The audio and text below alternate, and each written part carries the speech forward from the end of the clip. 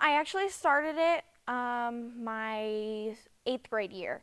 I really wanted to just come work out after school. I was like, oh, I don't need a sport. I'll just come work out after school. And my mom was like, it was like the first day of tryouts, and she was like, no, you need to go play a sport. I was like, all right, then I'm gonna go run track. And she was like, nope, you're gonna go play softball. I was like, oh, okay. And so I ended up really liking the sport. Cheer I just started this year, and I was like, ooh, cheer sounds fun. I was like, I want to go to state. And I was like, I also want to throw girls into the air. It sounds fun. I don't like being the one thrown into the air. I like to be the one to throw people into the air. Volleyball, my mom's always been big on volleyball. She played college, and then my sister was not, but I always was.